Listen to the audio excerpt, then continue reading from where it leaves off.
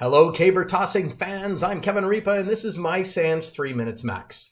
For the next week, I want to talk about a topic that isn't necessarily specific to digital forensics, but certainly when it comes up, it's, leads to some interesting conversations. Full disclosure, I do criminal defense work, and I have for the past 20 plus years.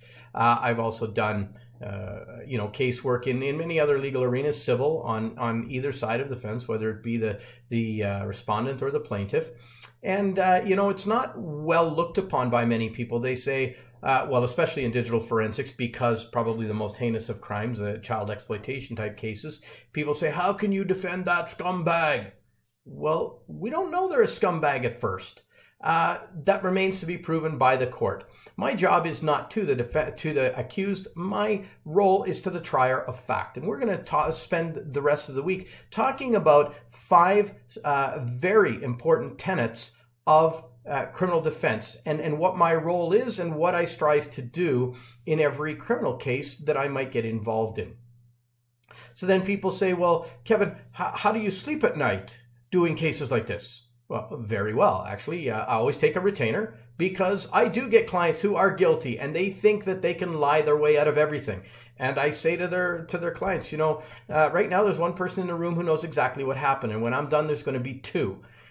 This isn't like so many other types of criminal defense proceedings where you can hire an expert to say whatever you need them to say to support your client's position. In digital forensics, the data does not lie. It's either there or it's not. I can't make it something that it's not. And so if the prosecution does their job properly, I'm the defense's worst witness because I'm just going to say, well, yeah, they got it right. And everything they say is correct. I agree with their findings. And that's the bottom line. So, I've seen and worked and represented a number of people who were 100% innocent and would have gone to jail for incredibly long times because they couldn't explain how this material got on the computer.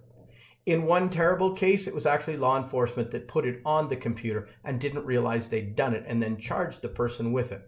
Well, if somebody couldn't explain what happened, this guy would be sitting in jail today. Terrible, terrible thing. Mistakes happen. We need those checks and balances.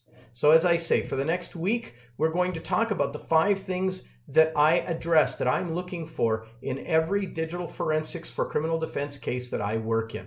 So in the meantime, and in between time, that's it. Another episode of 3 Minutes Max.